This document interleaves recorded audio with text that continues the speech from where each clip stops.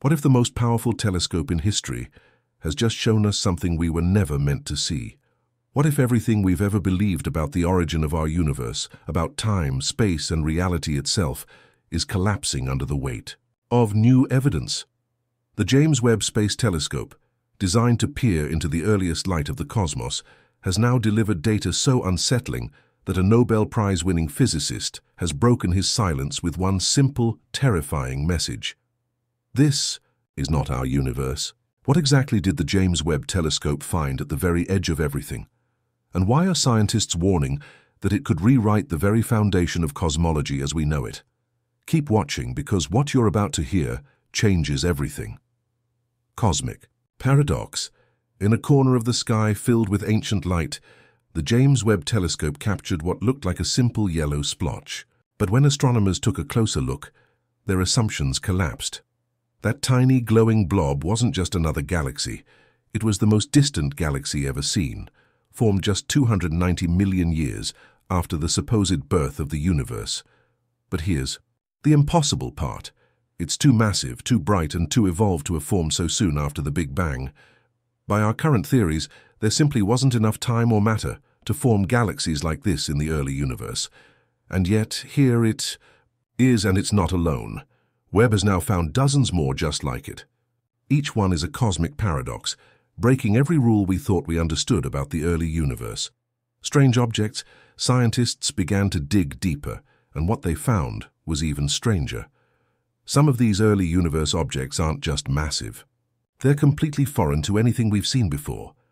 Unlike normal galaxies, which convert about 10% of their gas into stars, Webb discovered at least 3 galaxies that have turned 100% of their matter into stars. No gas, no dust, just pure blazing starlight. That's not just unusual, it's impossible according to every existing model of galaxy formation.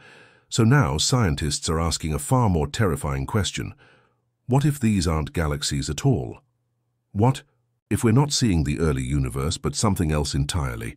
A structure from another dimension, a remnant of a previous cosmos, or an intrusion from another universe altogether? Hubble's sphere. To understand why this is shaking cosmology to its core, we need to talk about the Hubble sphere and the observable universe. The farther away an object is, the faster it moves away from us due to the expansion of space. At a certain point, called the Hubble sphere, galaxies are moving away from us faster than the speed of light. Common sense says we shouldn't be able to see those galaxies, yet we can. That's because space itself is expanding, and the boundary of what we can see keeps stretching. But beyond that boundary lies something terrifying, a region of the universe that we will never reach and that will never reach us. And yet the James Webb Telescope is now picking up light and signals from these impossible zones, light that should never have reached us. Which leads to one conclusion. We are seeing beyond the edge of our universe, and no one knows what lies on the other side.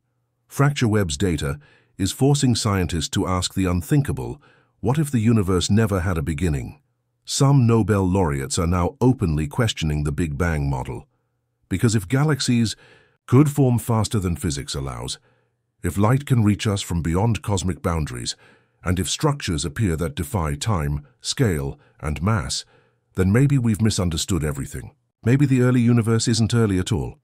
Maybe what we're seeing isn't a timeline but a fracture, a place where 2 universes overlap, or worse, where something far older than our universe is bleeding through. Whatever it is, it doesn't fit into our models, and it never will. Heartbeat among the James Webb Telescope's most overlooked discoveries is not a visual image, but a strange frequency. While measuring the background noise of the universe, Webb's instruments detected a faint, rhythmic oscillation, one that does not match any known cosmic phenomenon. It's not a pulsar. It's not gravitational waves. It's not cosmic microwave background distortion. This frequency repeats at precise intervals as if it were generated. Some astrophysicists have started calling it the heartbeat beyond time. Others are more cautious, suggesting it might be a signature of exotic matter, something that could exist only outside the boundaries of our universe. And here's the chilling part. This frequency is not random. It follows a mathematical pattern as if something or someone encoded it to be discovered. Gravity, one of the telescope's unexpected findings, is a huge imbalance between what we see and what we feel. Galaxies located at the farthest distances appear to have enough gravity to bend light, distort space, and even affect surrounding structures. Yet no visible matter is present. This isn't just dark matter, it's something else. Some researchers now believe Webb is detecting massive gravitational anomalies that don't correlate with any known source. These phantom mass fields act like cosmic fingerprints pressing down on space-time from a place we cannot see. But where are they coming from? Some theorists are beginning to suggest the unthinkable. We're seeing the shadow of another universe colliding with our own, multiverse. What if everything we see has a mirror image we cannot see? Not metaphorically, but physically. A fringe theory once dismissed by mainstream cosmologists is gaining traction again. That there exists a mirrored universe where time flows in the opposite direction and the laws of physics run backward relative to ours. What's changed? The James Webb Telescope has captured evidence of particle behaviors and rotational patterns in distant galaxies that suggest asymmetry, as if two different cosmic systems are overlapping. It's as though our universe is being pulled in one direction, while another one just out of reach is moving in reverse. If true, we may not be alone in the multiverse. We may be entangled with a shadow reality that reflects our own. Cosmic echoing. A final twist, one of Webb's long-range instruments was tracking a light signature from the edge of the observable universe. It was expected to fade. It was expected to disappear forever, as most light from distant sources eventually does. But then it reappeared, not from the same direction, not from the same time, but with the same spectral fingerprint, as if the light had been sent out and bounced back from something. The telescope had just observed a cosmic echo, but an echo of what? There are only two possibilities. Either the light circled back around the curvature of the universe, which would imply that space is finite and closed, or it hit something else.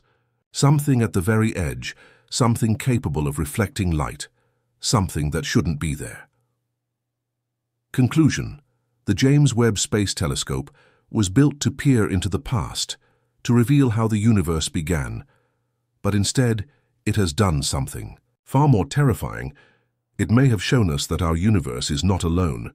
The impossible galaxies, the phantom masses, the mirrored patterns, the pulse, the echo. Each discovery chips away at the illusion of certainty, at the comforting idea that we understand where we are, when we are, and what we are. A Nobel Prize winning physicist warned us, this is not our universe, and maybe that's the truth we were never meant to face.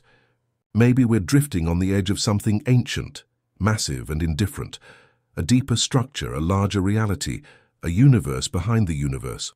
So now the real question is not whether we're alone in the cosmos.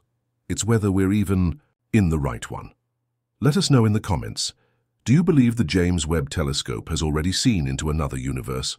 Or is our understanding of reality just beginning to crack? Subscribe and turn on notifications because the cosmos just blinked back, and whatever it is out there has seen us.